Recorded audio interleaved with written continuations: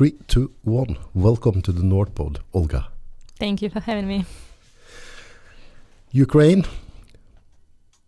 You are in war, yeah? Yeah. We're going to talk a little bit today about your life day to day. You work as a handler or fixer for different media outlets. Yeah. And so you travel around inside the war area. Yeah. Every day, yeah? Yeah, that's what I do. It's a bit crazy. Well, times are crazy. Yeah. I mean, but I do what I feel I need to do because world needs to see truth, what's really actually happening there. So no other way to show it, only to be there and to show. To show, yeah. Yeah. From day to day, how does it look like? What you do last week? What did you do then, or a week before that? Well, last week we were at Kiev region. These small towns that were released because Russian troops little stepped back from north of Ukraine, and they released the outskirts of Kiev. So, and we saw consequences of Russian occupation in our cities. I believe everybody heard what's happened in Bucha, what was there, and we saw this massive destruction, a lot of grief that Russia brought to Ukraine. So. Can you tell me a little bit about what you see about the war crimes and the crime against the civilian people? Yeah, we saw a lot of this in Bucha. A lot of people were just executed. They found bodies with hands tied up behind their backs. Yes. And these people were just shot.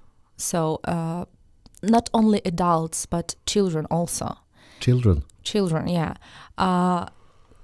They found bodies of killed children in Bucha, Irpin, Hostomel, Borodyanka.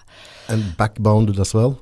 Well, I cannot tell for sure about children's bodies. No. I mean, if their hands were tied up behind their backs. But what I can tell for sure is that we definitely have cases of rape. Children. I mean, they raped. Yes, not only adult women, not only adult men, but children also. 6 years old children. So that's really crazy things to hear. But we spoke with general prosecutor, and it's official cases. It's not something. It's not rumors. No. That's what actually happened there. They found bodies with gutted off genitals. 6 years old children. No. I mean, yeah. They tortured, raped and tortured kids. Yes, kids. And killed them. Yeah.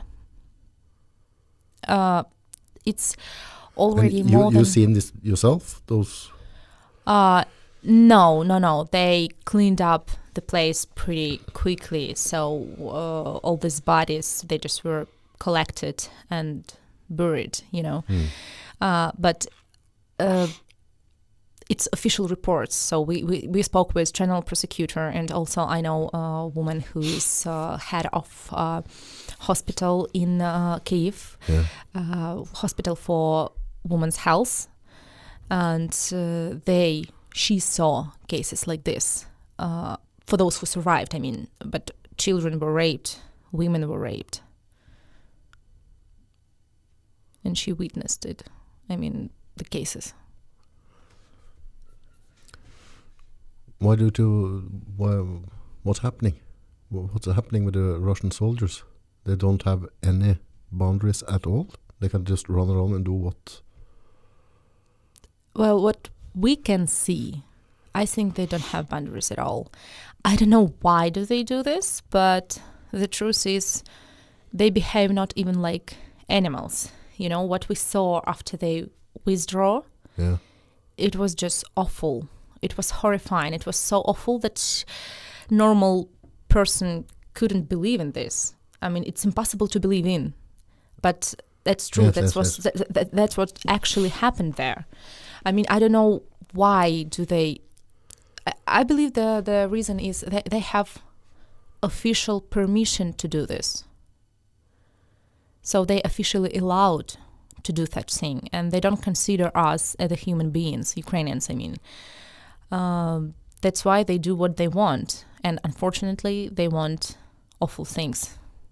They want to destroy us, to break our spirit, and I think they want us to kill as many Ukrainians as they can, and not only kill, but also torture. They make it just for fun.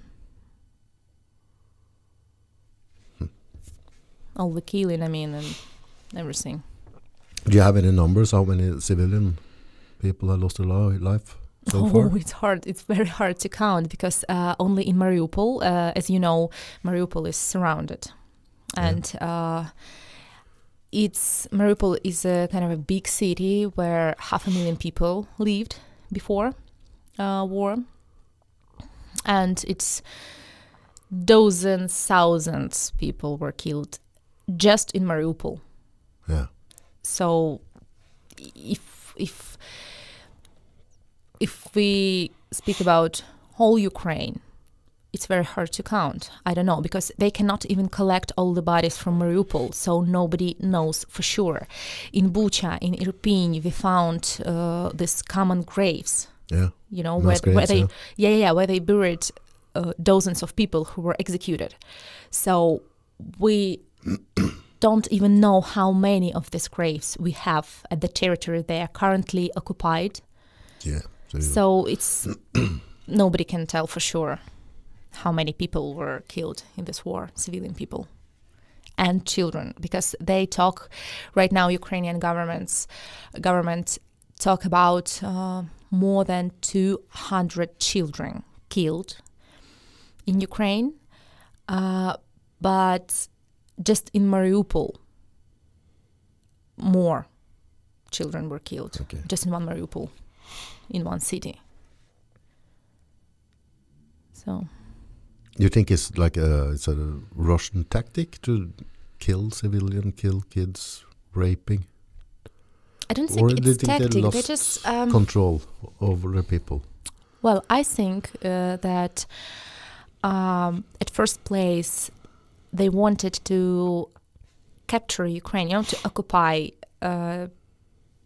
whole country, but they've met such strong resistance that they realized they can never, even if they can capture Ukraine, they can never hold it. That's why they changed their tactic, and I guess they now try to destroy Ukraine. And the scene with killing people, I believe the purpose of it is just to break our spirit, to make us afraid of them, you know. But with the Ukrainians, it works opposite. You know, the hardest they try to break us, the stronger resistance they have. So, and also they more than aware of what they do, that they're more than aware that they target civilian people. We had an awful accident in my hometown, Kramatorsk, a few days ago, last week. For the last few weeks, Kramatorsk is a hub, like a Kramatorsk railway station is a hub for evacuation people from the whole region, Donetsk region. And last week, 4,000 people were at a railway station. They were waiting for a train, evacuation train. and Russians hit the station with a missile, and at least 50 people died, and 5 children also. So it was only women and children, because they're not allowed, men to evacuate. Out, because so it was only children and women, and they actually knew who was there, because everybody knew that Kramatorsk is a hub for evacuation, and they targeted, hit with a missile. And this is going on everywhere in your country now? Not everywhere. The war crimes. Yeah, war because crimes. This is a this is a war crime when you fire a missile into a crowd with civilian people. That's. But yeah, I mean, that's what they do. I mean, they hit civilian people. They hit maternity hospitals. They hit hospitals. They hit cars with inscription "children" on it. They hit cars with Red Cross on it. That's war crimes, but that's what they do. They just don't have any boundaries. I mean, they've already made every war crime possible, I guess, in Ukraine. Yeah. And the rest of the world is just sitting and watching?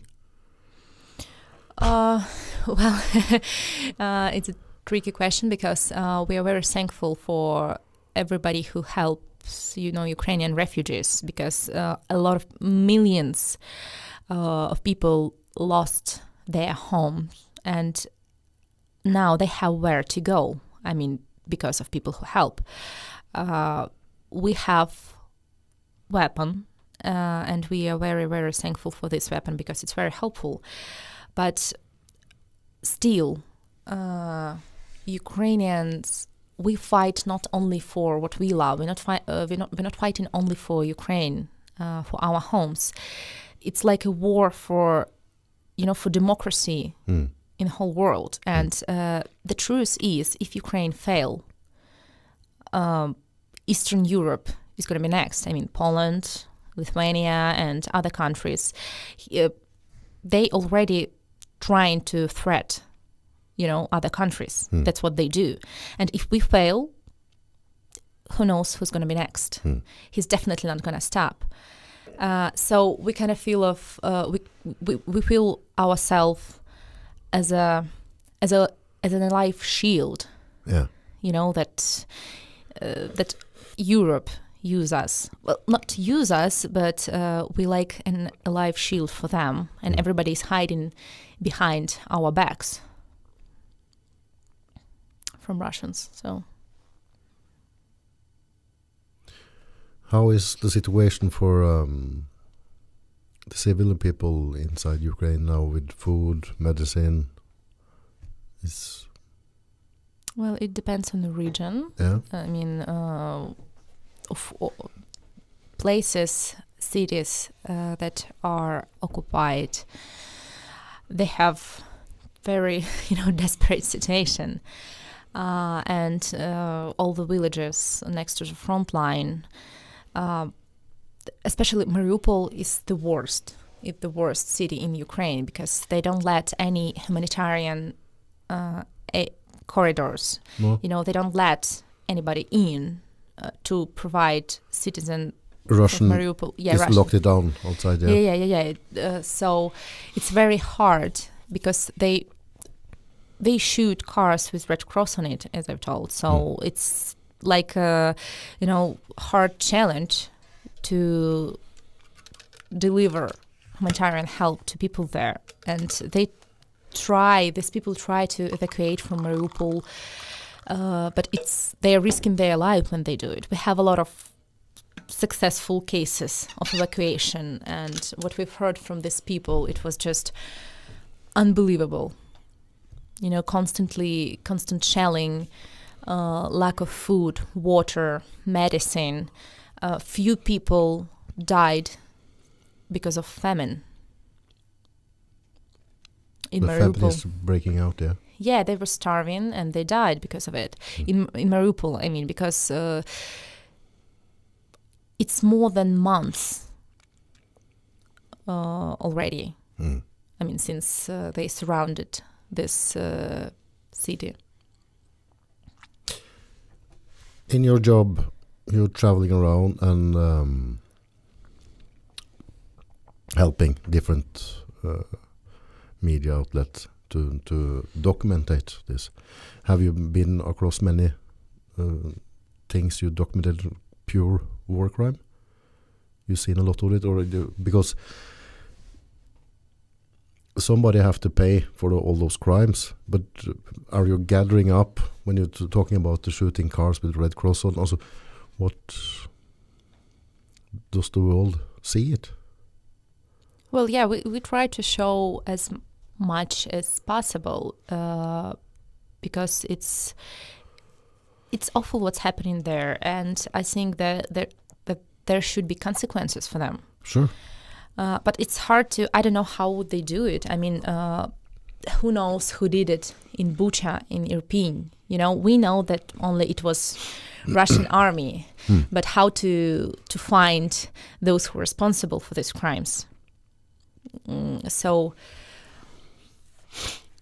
in like at outskirts of Kiev, at the highway, we saw a lot of, it was like a line of cars. Yes. Civilian people tried to evacuate from villages around this highway. They just were trying to stay alive, you know, to evacuate and to live their normal life. But Russians shoot everybody in this line. So it was like a line of cars and bodies next to cars, bodies of civilian people and children included. So why do they do this? We don't know. But they just shoot at everybody. So it's all of them do this. We also saw cases when they just drove over car with a tank. So we saw plenty of cars like this that were driven over with a tank. Took a whole line with cars and just plowed it over? Not a line. I mean, just we saw a lot of cars on the road. They just saw one car and why don't we drive over a tank, you know, while people in this car. So that's what I saw with my eyes. I mean, consequences of this destroyed cars. You can just see the tracks, you know, on this car because it's totally smashed.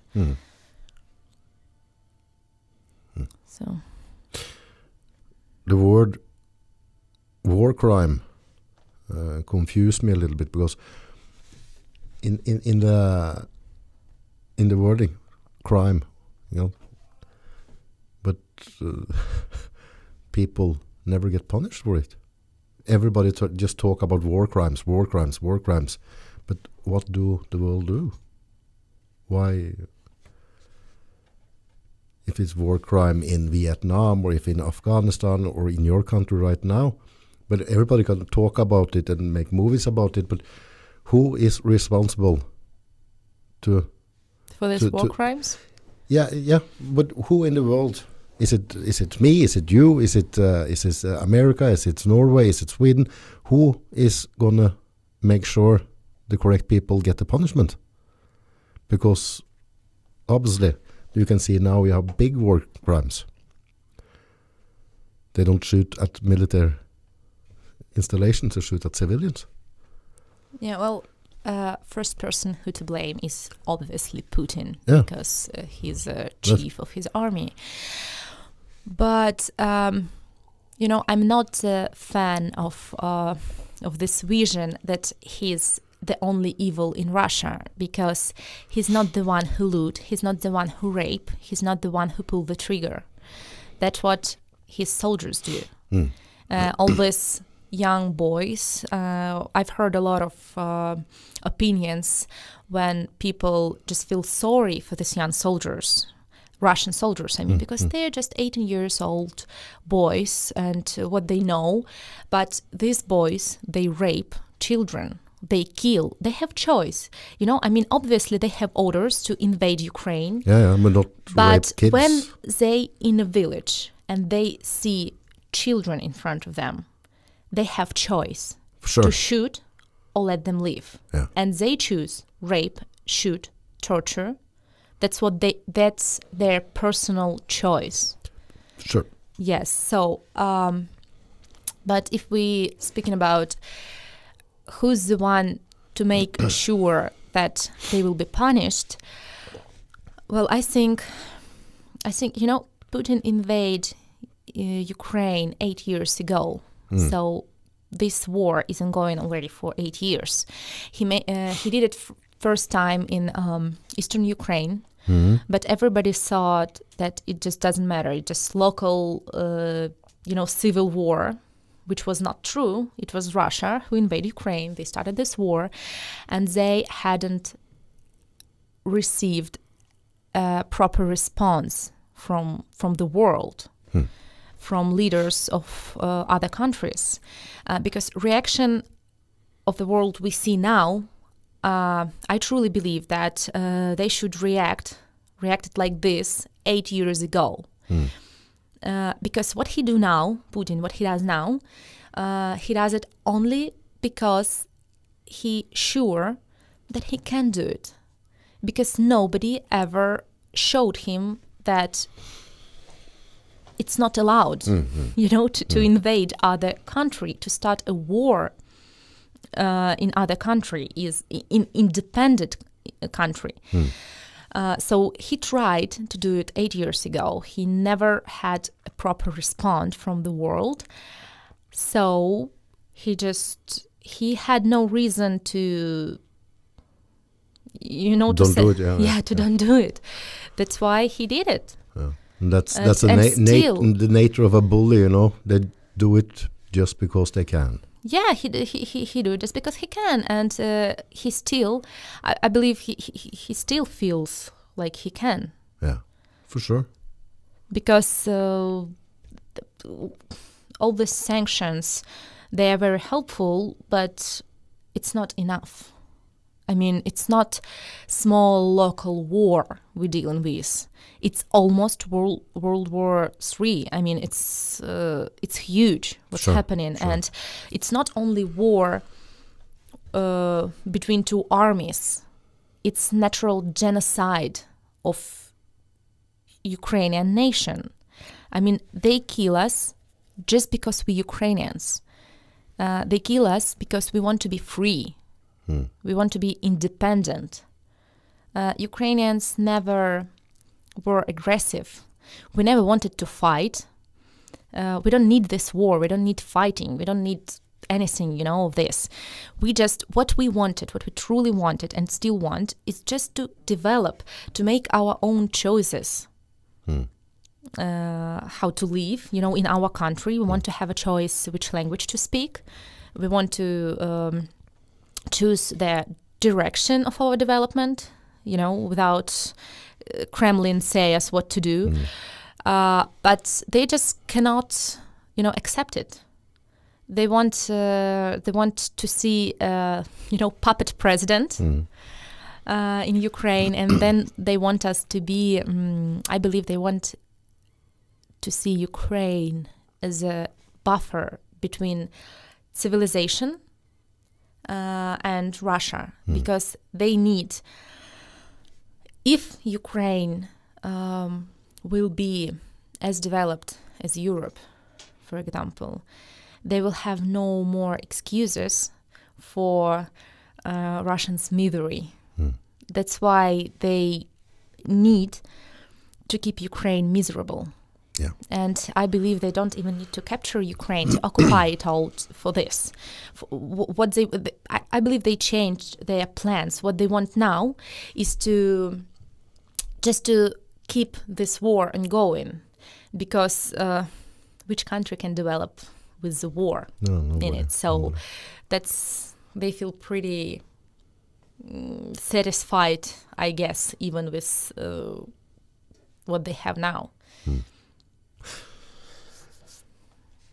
When we look at the telly or we read newspaper, whatever, we see a lot of headline about the war in your country. But if you're going to explain for me and the listeners, what is war? because in one way I don't think, because we're so far away, I don't think we understand the horror. I think we just think it's okay, something you see on telly or see in a newspaper. You see a photo of Putin, or you see a photo of this Jens in NATO and the yabbing away, and the real victims are the people. Yeah, regular people are victims in this war. I mean, nobody can understand what is war unless this war is just behind your door. Yeah. It's really hard to understand. I cannot blame people who don't understand it.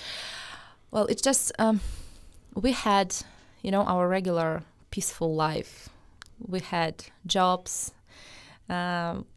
families, marriages, children, grandchildren, just life, and we were pretty happy with this. And we had our houses, beautiful cities, beautiful towns, parks, squares, yes, everything. It was, Ukraine was and still is a very, very beautiful country.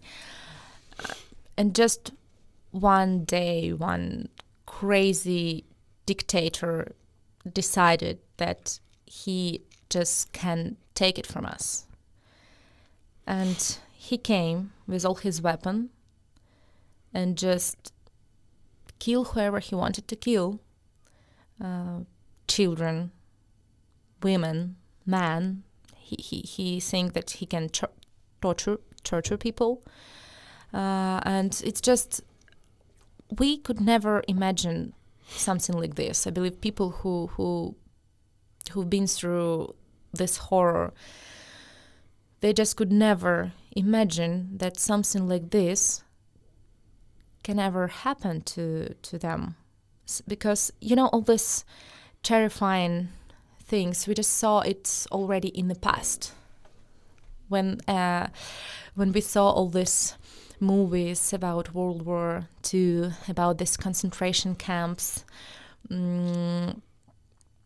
we saw it's already gone forever in our world. We didn't think that it's possible in 21st century. Can happen again, yeah? Yes, but that's what's happening again. All these terrifying things that fascists did to people, they do these things now.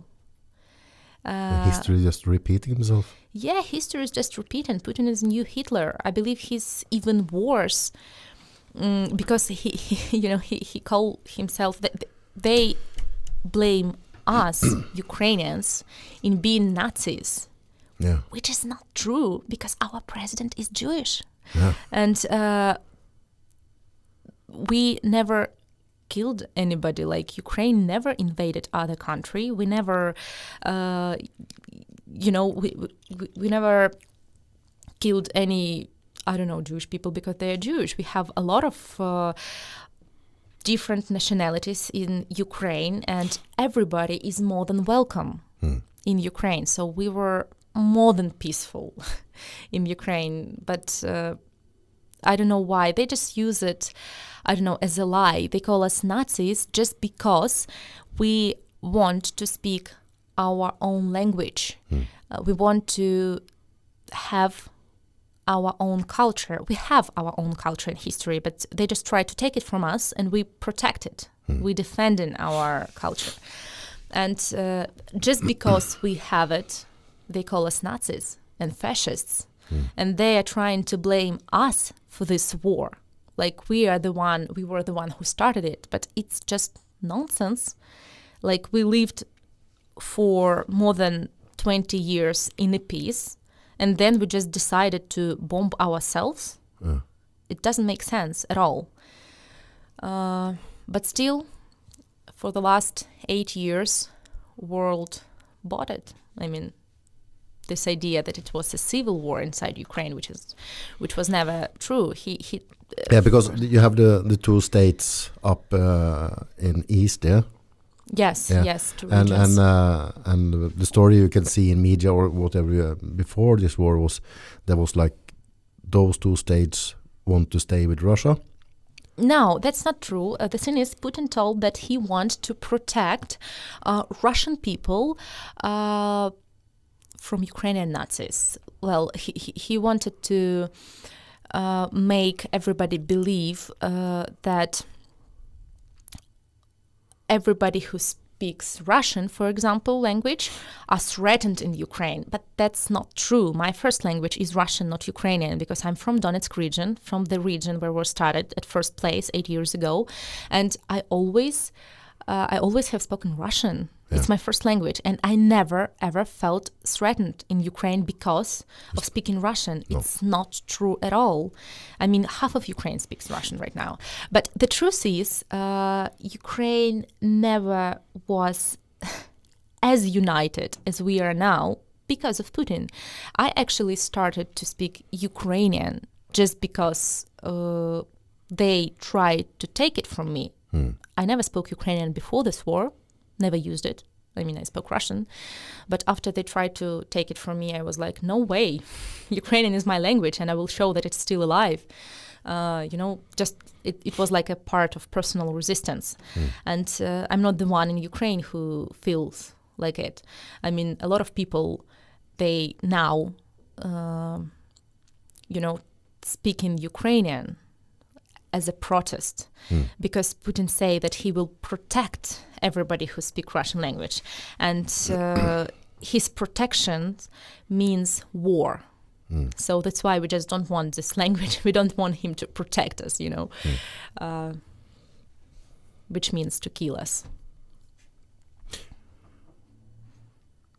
The life you have lived the last 8 years, you also been in a militia before, yeah? What has it done with you? You're still a young lady, and you're willing to die for your country, and you put your own life on the line when you go out. Well, yeah, when it started 8 years ago, I was 19 years old, war came to my home. I never chose it, I just felt like I couldn't stay aside of what was happening. It was my home. It was my country. I realized how much I love it, and I'm that kind of person who never run away from such things. When somebody or something I love is threatened, I will defend as I can. So that's why, I've spent a lot of time on the front line, and I've already lost count of friends who died in this war. And of course, it's like a scar on a soul and heart forever. But what can you do? I mean, run away is not an option. Even now, running away is not an option for me, because it wouldn't hurt less. It wouldn't, I think it would even hurt more if I would stay aside of what's happening, because I need to help my people and my country as much as I can, because who else would do it? The thing is, one person is weak and helpless, but when it's thousands of us, we can do something actually. So every person, even me, is a small drop in a big ocean of changes. So, and every drop counts. For sure. But when you go out on the front line, your life, of course, is in danger. If the Russian get a hand on you, it's not looking good for you. No, it's not good at all. I mean, my then biggest you can fear... expect just rape and torture and probably get killed after? Yes. For all these 8 years, my biggest fear was being captured by them. And when I was, not right now, but when I was on the front line first 2 years of war, back in 2014, 2015, and 2016, I even had, a hand grenade with me, just to not to be captured. We always thought that it's better to be killed than captured, especially for young girl. Sure. Because I definitely know that I'm not the one who can manage, aftermaths, what they can do to me. I definitely couldn't live with this. So that always was my biggest fear. And also being wounded, injured, lost, to lose a hand or leg, it's also very scary, as well as lose your life. But it never stopped me. Not because I didn't realize what can happen to me. I do realize now, because it's my life. It's what I see every day, almost every day. I have a friend who lost his leg. He's not the only one. I have a lot of friends who've been injured, a lot of friends who died. So I'm pretty aware of what can happen to me also. But there's no other choice. We are taking these risks because otherwise we cannot do anything if we will be afraid and running away. Are you ready to take your life if you get compromised or you are in a position you can see the Russian can capture you now? To take, you mean their life? Your own, if you see it's... My own life. Yeah. Well, I don't know. It's very hard to say, because I had these grenades, but I didn't know if I was really ready to do this, because it's a very hard decision. But right now, after what I saw, I don't know. It's very hard to say. I don't have. But you have to think about it when you go out on the front line. And you're making films and you're doing stuff. Well, I think that now, first of all, I try not to get close to Russian troops. So real danger for me is, being hit by random missile or shell or whatever. So I probably more likely will get wounded than captured. I mean, because we also, try to cover war as safe as it possible in these circumstances.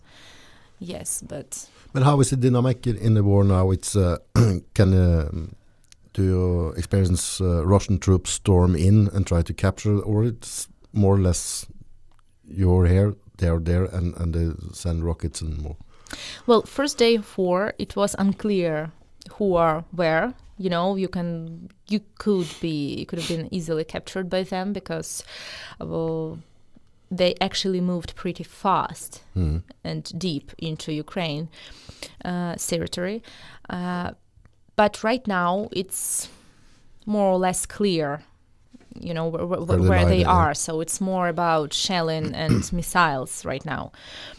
But they are trying to move further into our territories from east. So, but we also we always have Ukrainian army who can always tell us, hey, please don't go there, because it's dangerous. So we always check with them. We never go anywhere on our own. I mean, we never make this decision without checking with military what the situation in the area right now. So we're trying to keep ourselves as safe as it's possible and trying not to get ourselves killed. But when you see all the stuff you're seeing now, and your fellow people in Ukraine, does it change? Do you get angry? Do you get the hatred against the Russian people? How do you manage this one? Because when you see kids who are raped and killed, it's doing something with you. Of course, it's very hard to see. It's almost impossible to realize that it's true, because it's, beyond everything. Since it's not, this war, it's not 1 month of war for me, it's 8 years. And I've been through this stage of hate for for them. In 2014, I realized that they are not brothers to us. And now I realize that they are not humans at all. So I don't feel anything for them. All I feel is just, it's a wild mix of emotions and feelings, pain, fear, hate also. You know, everybody in Ukraine right now feel very insecure because you are not safe in Ukraine, in every part of Ukraine, because even so all the war zone is on the south and east, they still launch missiles to the western parts of country. So there's nowhere in Ukraine where you can feel safe.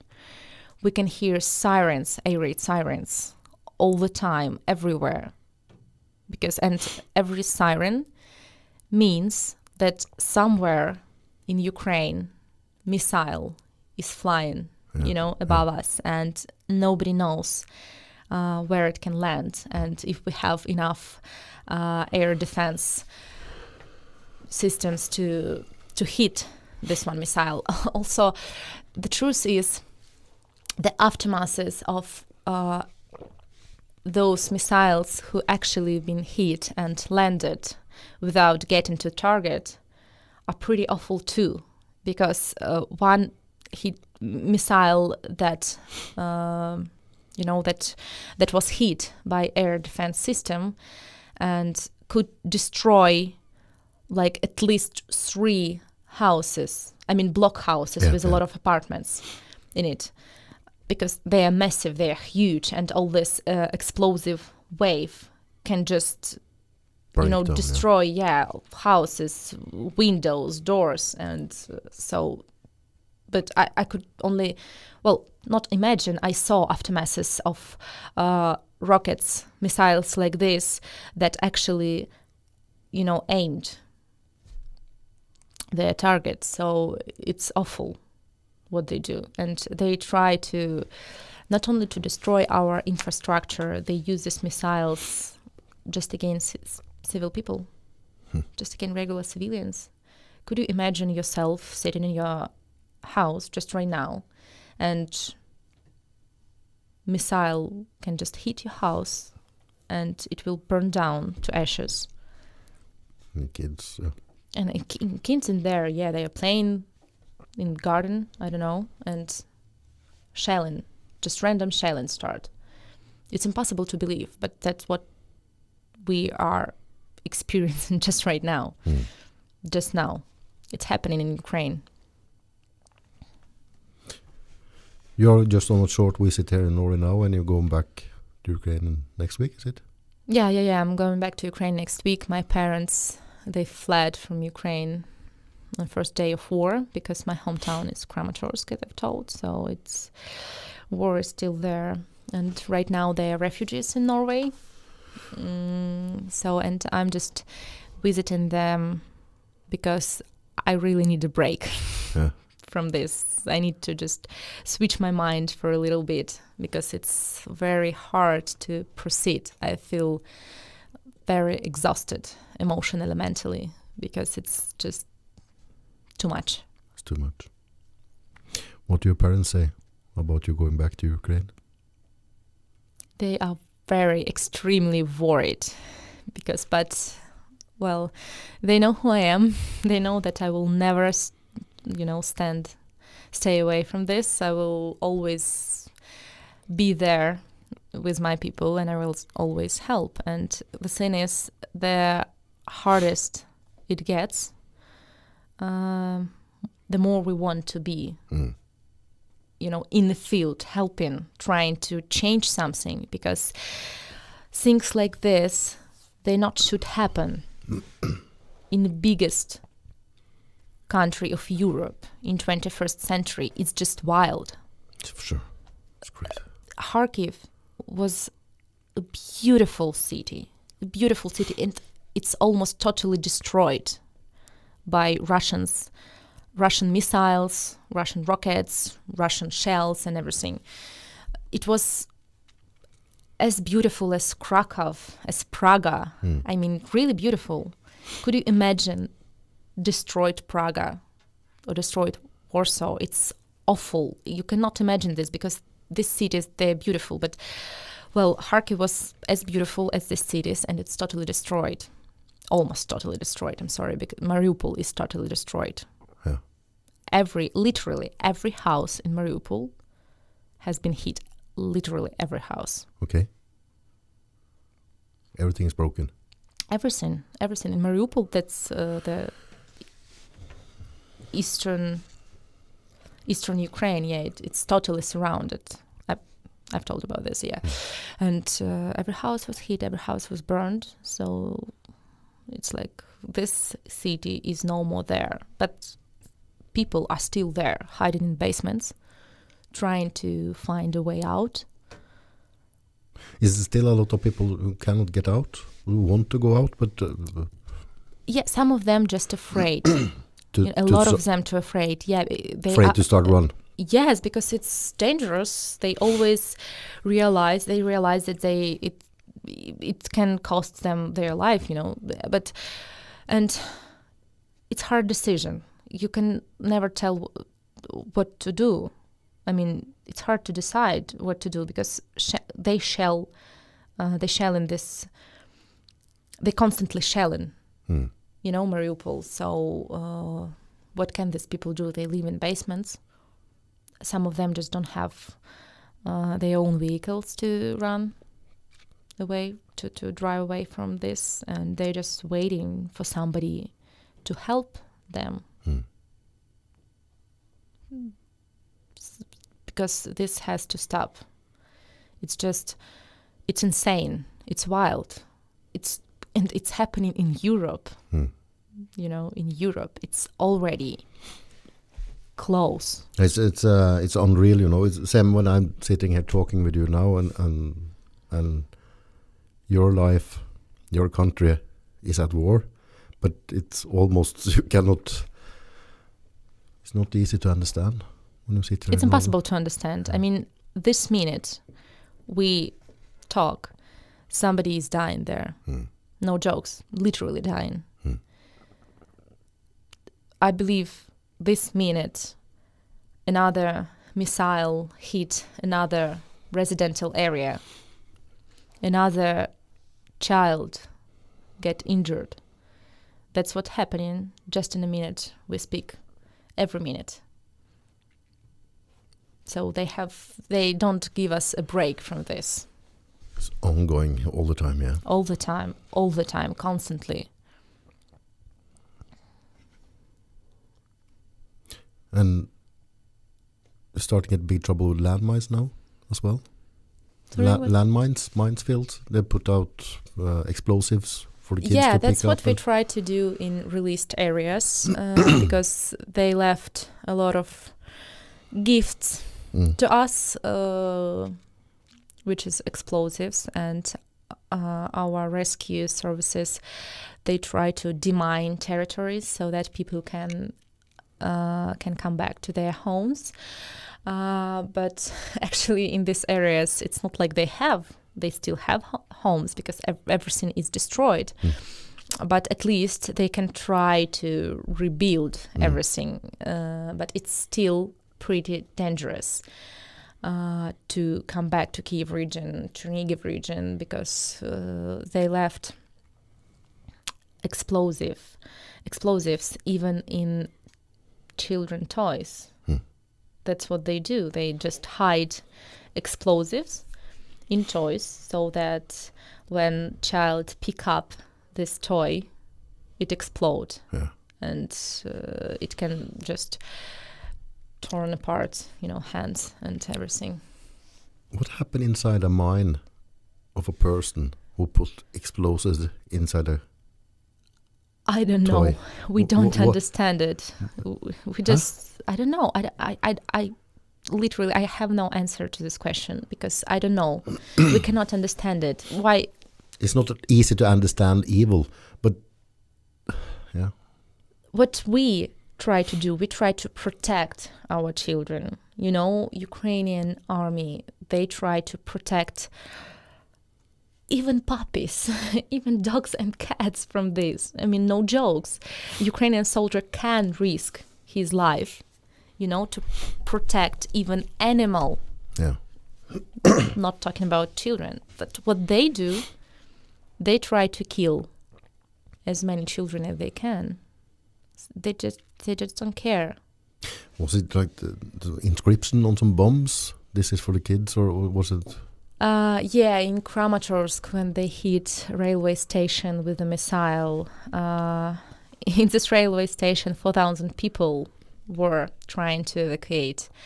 And what we saw on this part of the rocket that still was there is inscription for children. So, but they meant that it's like a revenge for children of Donbass, because all these 8 years they claimed that Ukrainian army is killing Donbass children, which is not true, because the only army that kill children is Russian army. But they always try to make it look like Ukrainian army kill Ukrainian people, which is just nonsense. And it was like a revenge. So they hit Ukrainian children with a missile, and they totally understood what they do.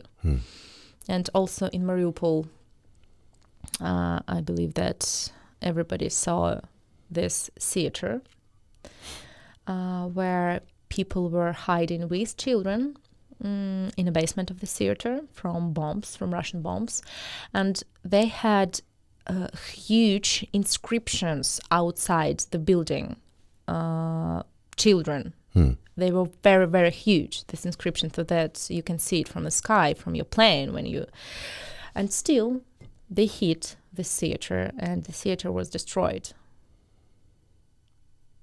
So when they target hospitals, they target humanitarian cars with Red Cross, they target cars with inscription children on it on purpose. They realize what they do, and they still do.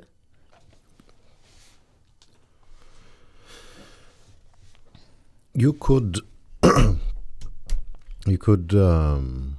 run away, yeah, and move to a different country now, but you choose to stay behind. What motivates you? Because it's normal to be afraid. It's normal to want to save yourself. That's a normal feeling people have. But you choose not to tap in on that motion. You rather stay and fight, yeah? Well, I'm a live human being. I'm also feel scared, you know, I'm afraid. I'm frightened to death of these bombs and everything. And every time I hear explosions, and I hear a lot of this last years of my life, I'm shaken, and I'm afraid. I'm very afraid of this. But my motivation is love, because I love Ukraine. I love my people. I love my culture, my history, my language, my flag even. I love everything about Ukraine. And my motivation is love, because I'm not agree, you know, I disagree with what they do with us. I'm just trying to protect what I love. And every Ukrainian soldier has this motivation. I don't know what motivates Russian soldiers to do what they do. I believe they have no motivation. They're just trying to destroy, and they do it just for fun. It's fun for them. They laugh at this, because we spoke with a lot of people, you know, who've been under occupation, and they managed to evacuate somehow.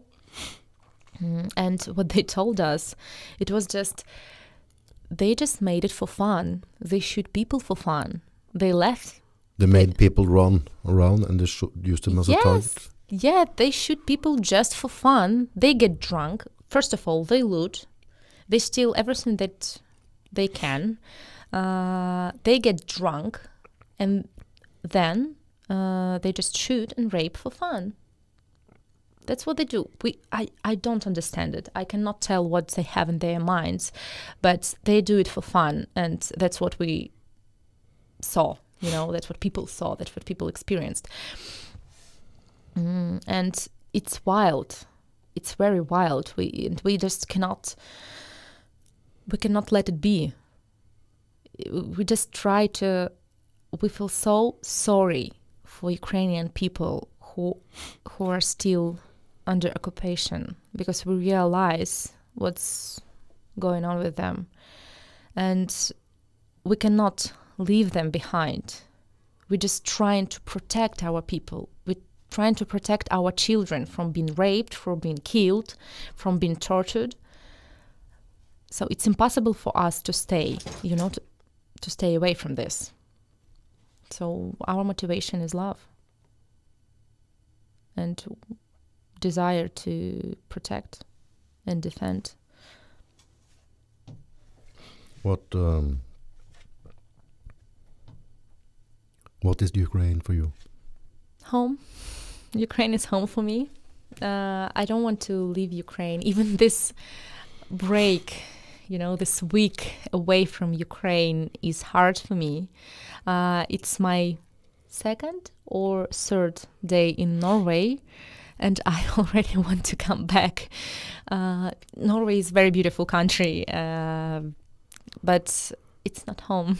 Ukraine is home, and from all my friends who had to flee Ukraine, nobody wants to stay where they are right now.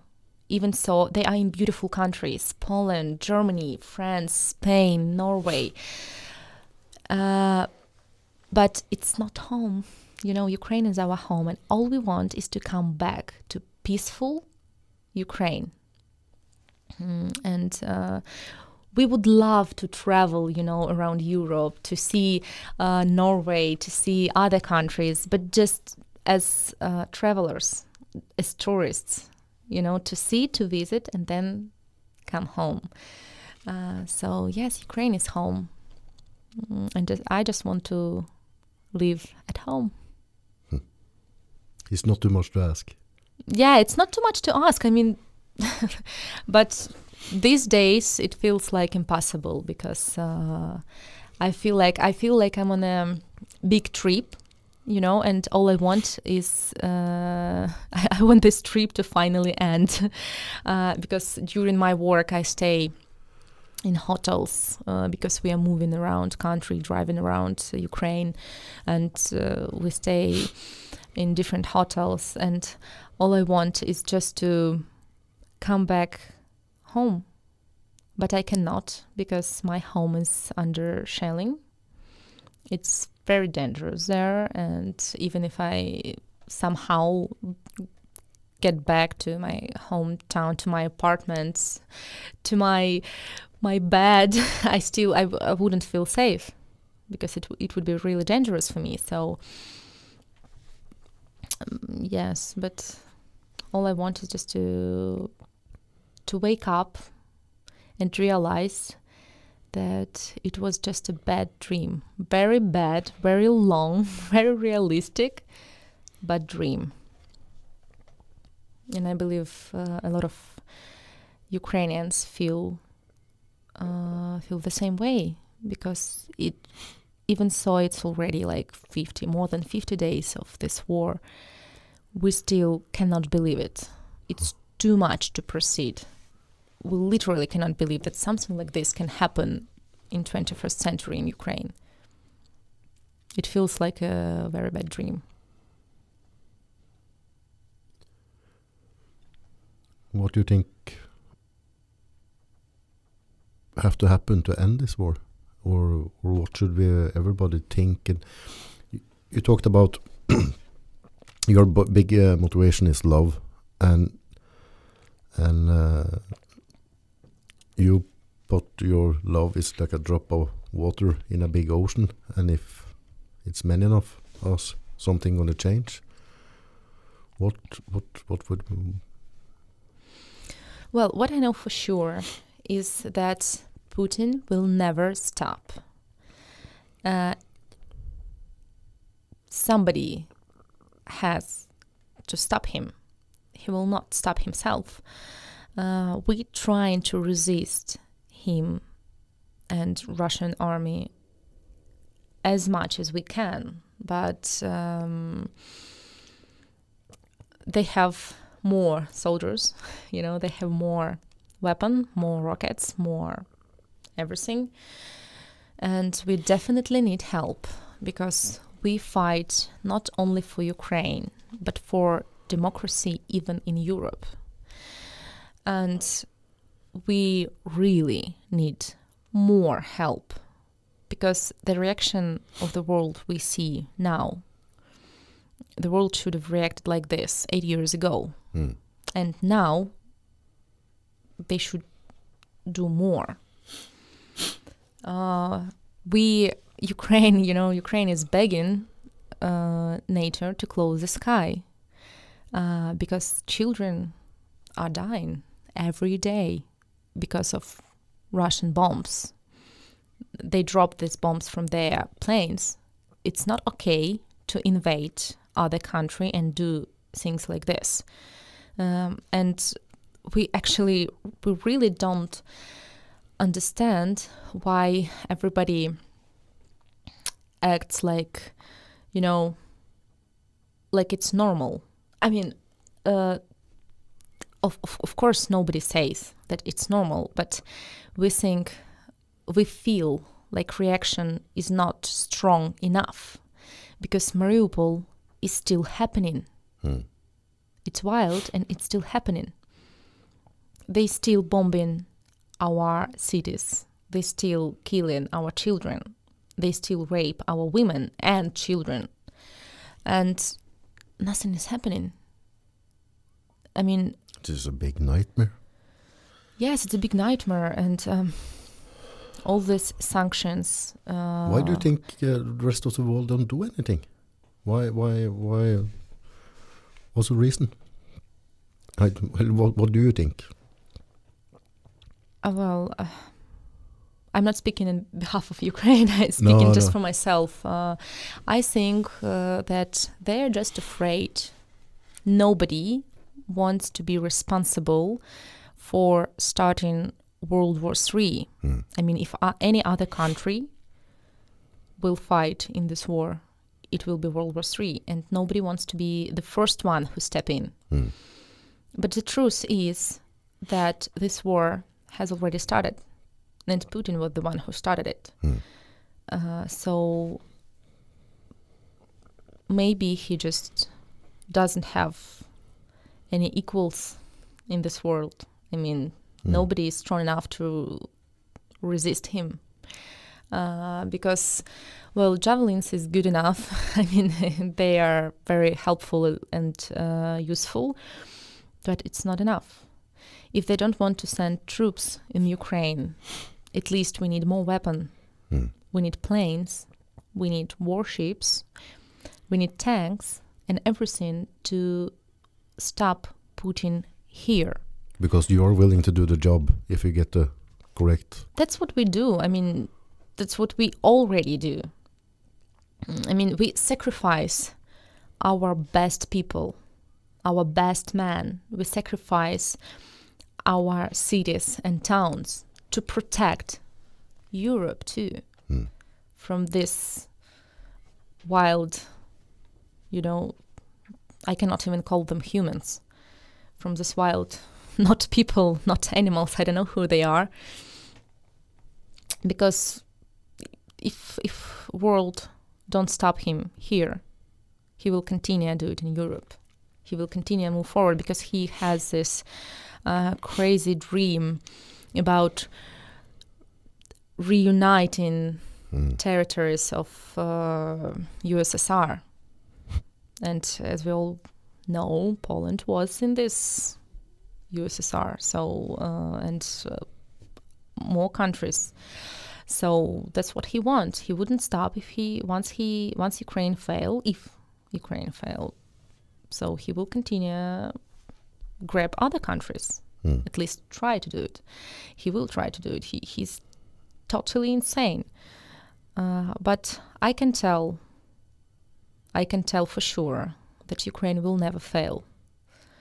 We will fight till the end. That's who we are. We will never give up. So we have this joke in Ukraine, that world will resist Putin till last Ukrainian soldiers alive. Because that's Ukrainian army is one who's actually fighting. So we need at least help with this mission. We met before today, and we met with some friends here in Funes who are helping people back in Ukraine. Do you see a lot of that? Because a lot of people donate money or medicine, different things, But where you're traveling around, do you see some of this help coming to the civilian people? Yes, of course, we've seen a lot of this. And I can tell that without this help, we wouldn't make it. I mean, it would be really hard because especially first days of war, when everything was so unclear, nobody knows what's going to happen tomorrow, and if there's going to be tomorrow for us at all. Ukraine was just paralyzed. I mean, everything was closed, every shop, everything, and all millions of refugees. They really needed this help, and they got this help.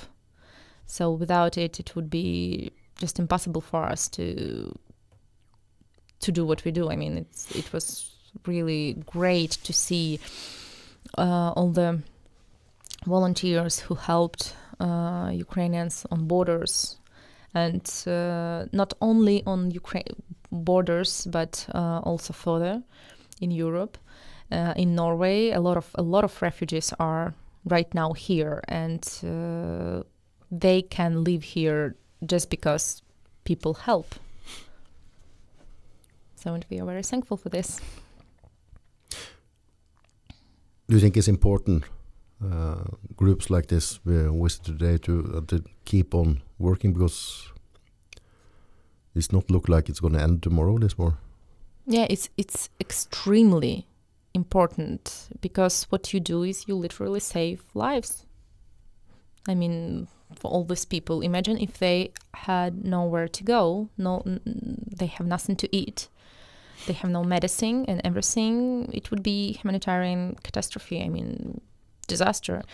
And of course, it's very important, but we hope that it's gonna end fast. We don't expect, and we don't want it to continue for years. We want it to end as fast as possible, and we want to just come back to our homes and, not to bother Europe with our presence here. So, yeah, but what all these people and organizations do is extremely important. What's happening in Ukraine is just beyond even imagination. It's awful. People's houses, people's homes, they are destroyed. They literally have nowhere to come back. So they have no jobs. They've lost everything. They are very lucky that they hadn't lost their lives, that they're still alive, and they can live just because people help them, because otherwise they wouldn't have other choice than to come back and probably get killed here in Ukraine. So yes, it's very extremely important what all these people do.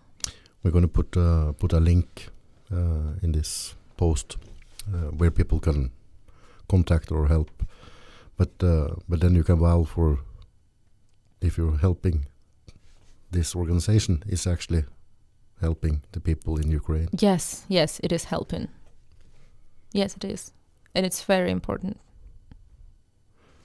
Yeah, I think many people is thinking when war is chaos, if I give something, does it actually go to the people who need it and stuff like this, Yes, it does. I mean, it really does. A lot of people, I saw it with my own eyes in all these centers for refugees.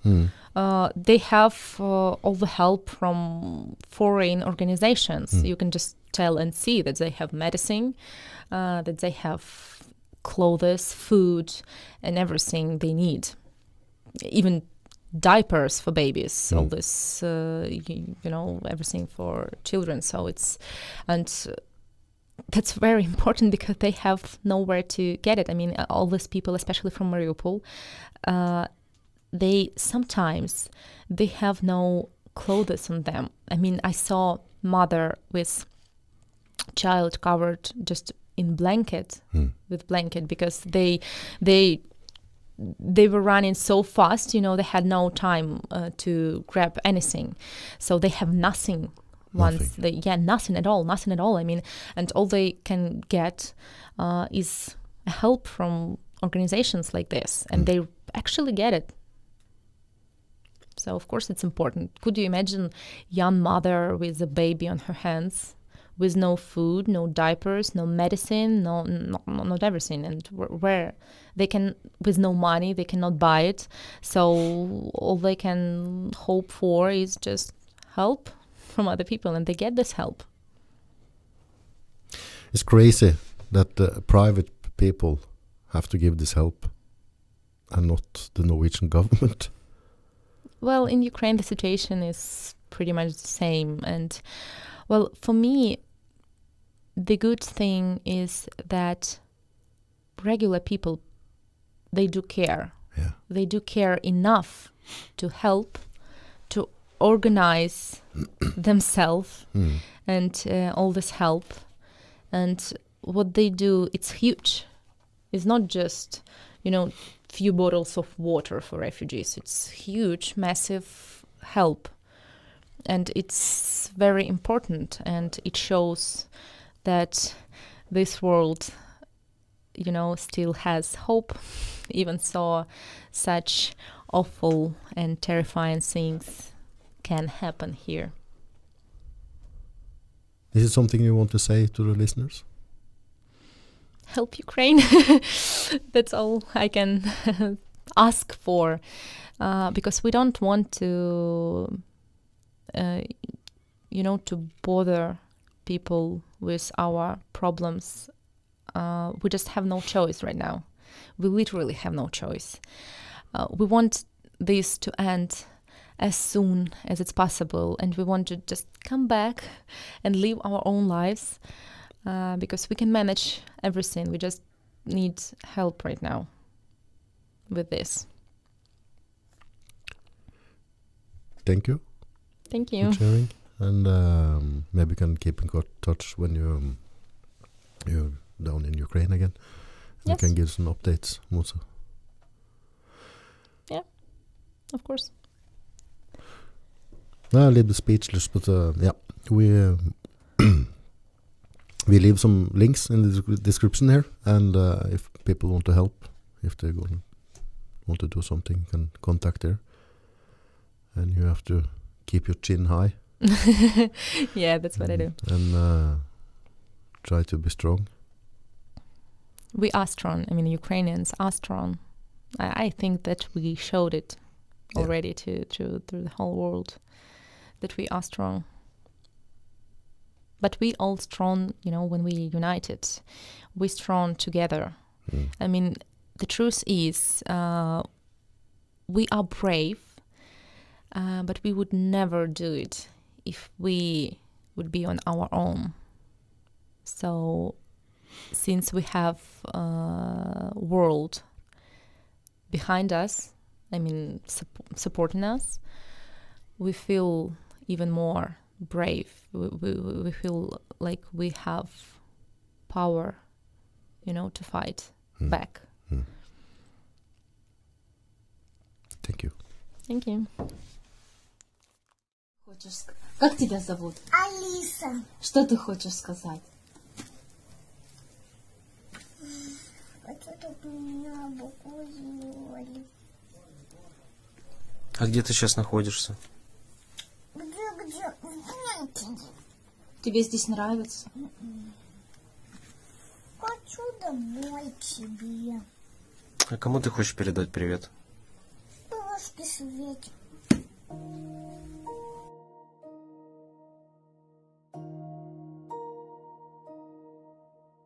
Прокидайся, донечко, ясне моє сонечко.